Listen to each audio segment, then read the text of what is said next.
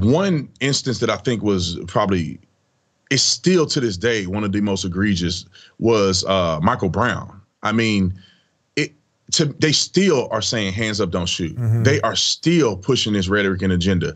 And that to me has stimulated all of this fear and hate and misinformation, and where you can just blatantly lie about the police and it's just acceptable. You could say that the black man had his hands up and was executed in the middle of the street, and that's totally fine. Even though the DOJ and with a black president, a black attorney general found that the officer did nothing wrong, you still can push that, and that leads to the Jacob Blakes. That leads to, you know, all of these other cases.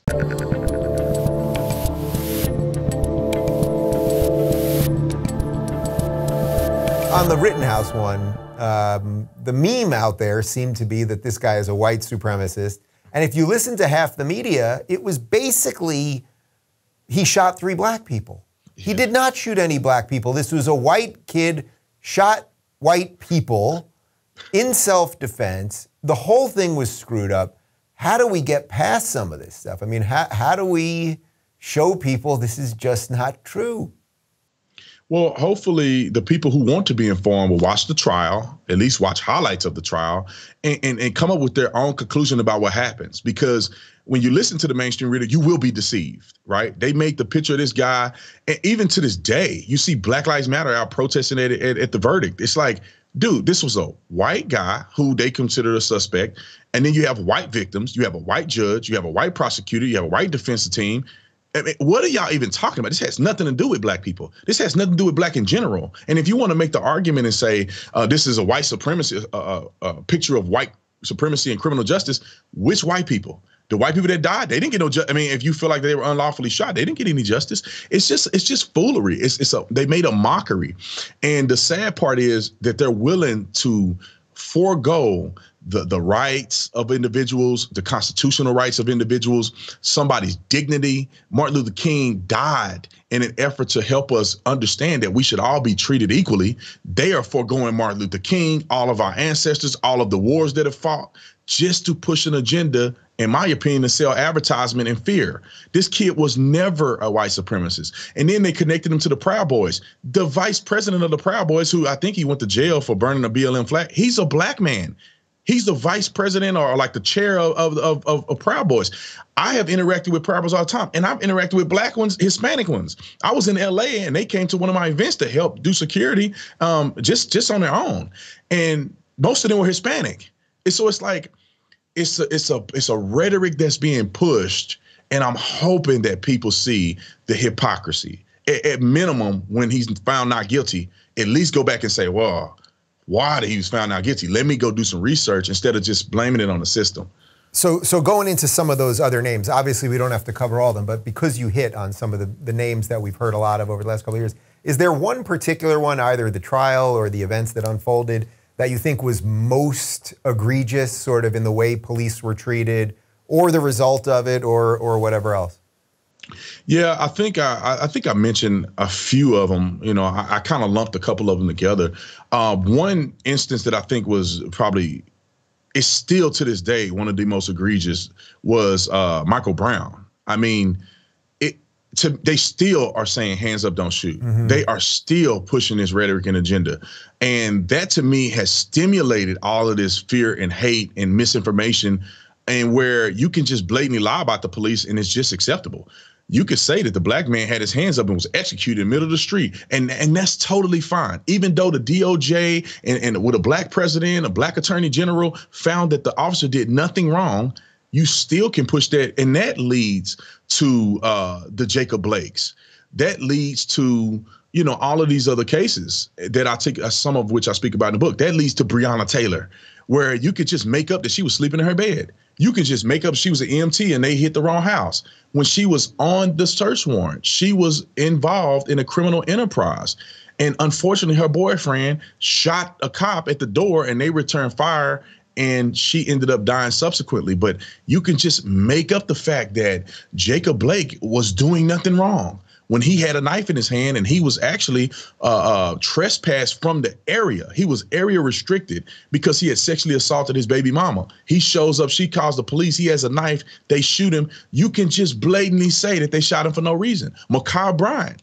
That gone away because they knew the girl was trying to stab that other girl when she got shot by the police. You can blatantly say they gunned down a 16-year-old girl with unarmed, and the people sitting there at the scene saw that she had the knife, and they go on TV and say she was unarmed. Because in our society today, because of Michael Brown, you can just make up whatever you want, and you can cry over it. I mean, it's crazy to me. That one, when we've all seen the video, she's got the knife. She could basically either stab the other girl or decapitate her in that moment. And people are going, oh, he should have shot the leg, or he should have used a taser, et cetera, et cetera. It's like, I guess at some level that sort of makes sense. Like, you don't want to kill somebody, obviously. You don't want to lethally shoot somebody. On the other hand, the person who's about to be killed, they need to be saved. That was, to me, that one, because it was just so obvious, to be angry at that police officer who's trying to save someone's life. Woke up that morning, did not know he was going to have to save someone's life, and he's freaking big ass knife. He's a hero. I mean, essentially, he's a hero. I bet the parent of the girl that was going to get stabbed I don't know these days, but you would imagine that the parents think that he's a hero. I mean, you got to understand, like, people who have not been a police officer, the way he handled himself and the way he was able to use force against only that one person. He hit nobody else. He used the amount of force necessary to prevent her from killing the other girl. The guy was composed. He did his doggone job. And it's a split-second decision. You got to think, he see the 16-year-old girl, but he also see another young lady that needs her life saved, and he did what he had to do to make that happen. And LeBron James come out and demonize the man, and it's like, listen, Dave, it's a bigger problem than just misunderstanding. Mm-hmm. Like, there is an effort and ignorance within a large population of our community, the Black community and the community at large, of people just being dumb. I mean, they don't do any research. They don't look at people still think Kyle Rittenhouse killed Black people. Like, some people still are saying Black Lives Matter, he can kill them Black people.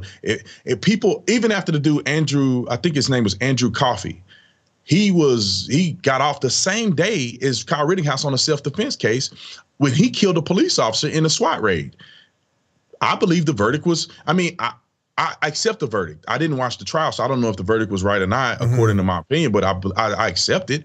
But you got to, if he was Black, if Kyle Rittenhouse was Black, this wouldn't have happened. Well, you got a Black man right here that killed a white, I don't know if the guy was white, but he killed a police officer. This is prime real estate for the racist criminal justice system to throw a Black man under the bus, and he gets off on a self-defense charge. And come on, man, like, you can't give them more evidence and they just don't receive it.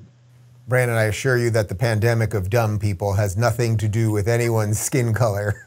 You know, this thing is across the system right now, absolutely across the system. Do you sense that this is all ramping up again? It seems to me like, you know, we had all the riots and the BLM stuff and the Antifa stuff before the election. Then we sort of got the results that the mainstream wanted. Okay, Joe Biden's president. We had 10 months of nothing. Then in the last month, it seems like the race stuff is starting to bubble up again. We get the Kyle Rittenhouse verdict. We get what happened just now in Wisconsin. It feels like it's about to all start again, almost as if, and I think this is sort of what you're saying, it's kind of manipulated. This isn't all organic bubbling up from the bottom, frustrated kids. Yeah, if you think about it, these occurrences of police getting into shootings with people, shooting people unarmed or whatever the case may be, this is consistent every year. There's nothing new. Funny thing is when election time comes around, it's all of a sudden the biggest thing that have ever happened to us in world history. I mean, this is what they make it out to be. They did Ahmaud Arbery's case and Kyle Rittenhouse case almost simultaneously. Mm-hmm. And I think they did it for a purpose, because you had Kyle Rittenhouse, which I think that they wished that he was found not guilty, and they could have said, look, white supremacy. And then the McMichaels, where they believed that they would be found guilty, which they did today. They were going to say, look, white supremacy. These are two cases that they can compile together to cause the world to have an uproar for the next, I don't know how many months. If you're looking for more honest and thoughtful conversations about politics instead of nonstop yelling, check out our politics playlist. And if you want to watch full interviews on a variety of topics, watch our full episode playlist all right over here. And to get notified of all future videos, be sure to subscribe and click the notification bell.